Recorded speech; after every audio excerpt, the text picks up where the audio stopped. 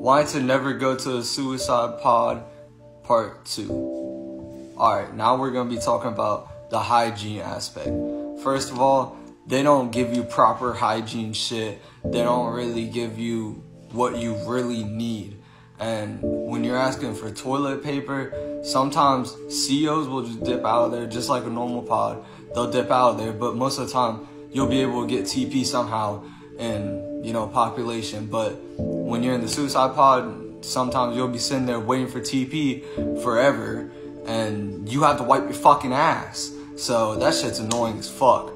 And then also, you got fucking toothpaste and all that shit. You only brush your teeth like twice a fucking week because they only let you have the bag with your toothbrush, toothpaste, and all that like twice a week, or maybe 3 times a week.